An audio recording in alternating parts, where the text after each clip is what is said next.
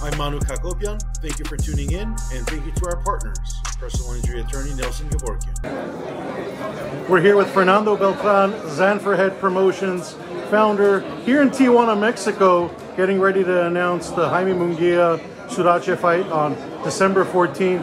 Another homecoming fight for Jaime here in Tijuana, Fernando. Talk to us about how much the Tijuana community rallies around Jaime, and just in general, its star fighters. I think the community here is sensational. I'm here supporting Jaime. Jaime wanted to do a homecoming, and as you know, we're very close. And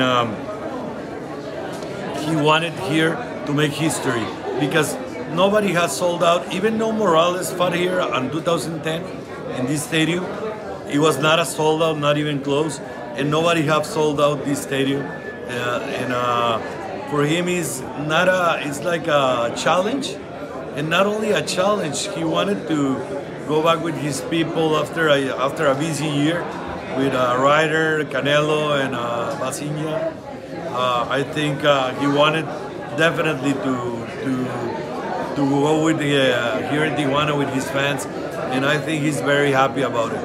He's very, very happy. He was telling me how happy he was. Caliente supporting him big time on bringing him to the stadium, and they're gonna do a huge promotion on him. So I'm very excited for him. How many fans do you expect? What does a sellout look like? Over 34. Wow! So that because the court is also covered with seats. Mm-hmm. So this holds 333 seats plus the court. So over 30,000 is expected for this event. That's what. Otherwise, he will not be very happy. but I think he really wants to sold out. How important was it to him to fight this year? 4 times is a lot of activity for fighters this year. Fighters. I think he wanted to make a statement when he came back.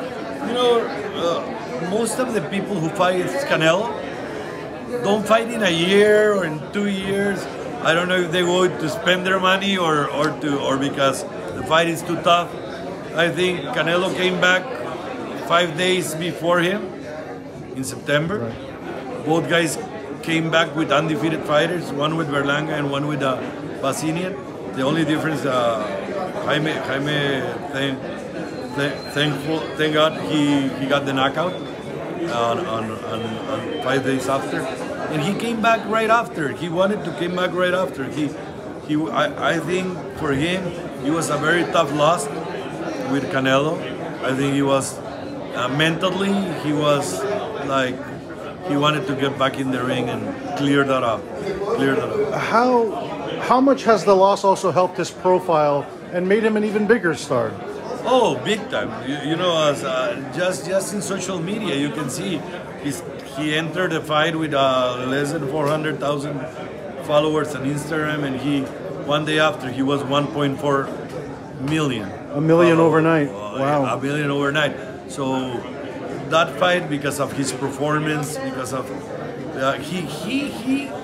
since the first belt with Canelo, he went to try to win the fight. Right. And everybody noticed that. He was going forward. He was winning the first 3 rounds, until the 4th he got caught. But then he came back, and I think he won several rounds, and it was a very competitive fight. Jaime mentioned earlier the one fight he would really love is either against Caleb Plant or Edgar Berlanga. Correct. You as his head promoter, how can you make that happen? Is that what you're going to try to do? Well, I'm more than an advisor, because the decisions, he takes his decisions, and I'm just trying to support him and following him. I think both fights are very makeable with Berlanga or with Plant. Both fights are very easy to make, and I don't see much out there. You know, like Mbili? Probably, I saw also they mentioned Pacheco. Diego Pacheco, of course, yes. There's some confusion as to who Jaime is tied to. Oscar De La Hoya the other day wanted to make the Pacheco fight with. Well, it's part of his team. Oscar is part of his team, and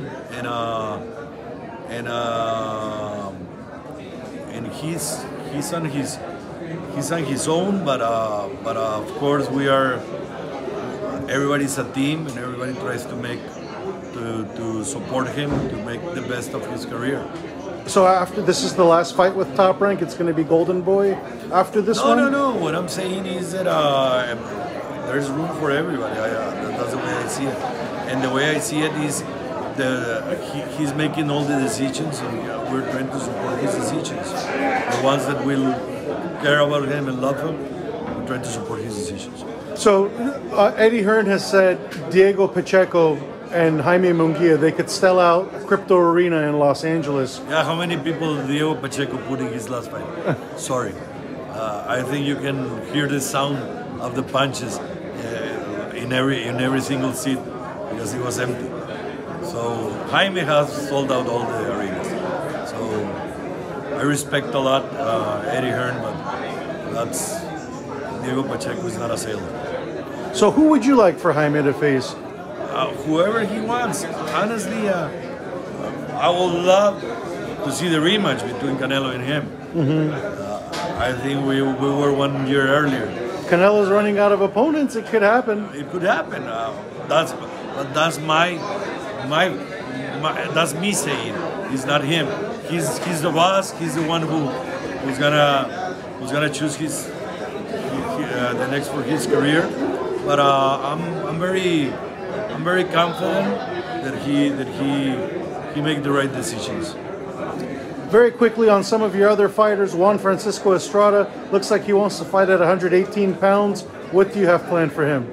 Well, I think we need to sit down first and see what's out there, and see what's the best for him, and that will come very quick, very quick. So let's see what happens. The fighter he lost to, Bam Bam, he's a very good fighter. Very good fighter. Solid champion, I think. Could maybe Nakatani? Can we expect as a fight for 118? Why not?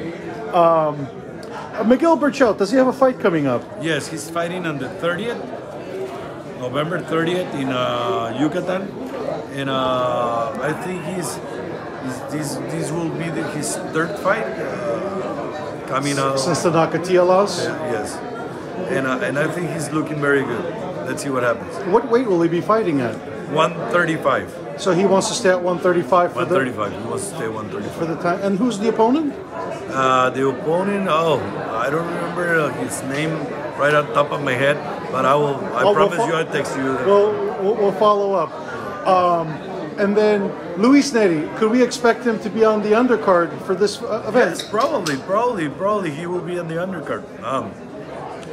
I think on Monday we will decide, and he will decide, Jaime, who's gonna be supporting him in the undercard fight. Fernando, congratulations. Thank you very much. I know this is a big event for you too, bringing it to your home city. Yeah, and, to be involved in this great event is to be supporting Jaime is sensational. To be advising him and everything is just unbelievable. It's a dream come true. And congratulations on a big 2024. In a 2-day span, you promoted Munguia, Canelo, Neri, Inoue. You worked on the Floyd Mayweather exhibition earlier this year. So a big 2024 for you. My best to Floyd. He's sensational. Thank you. Thank you very much.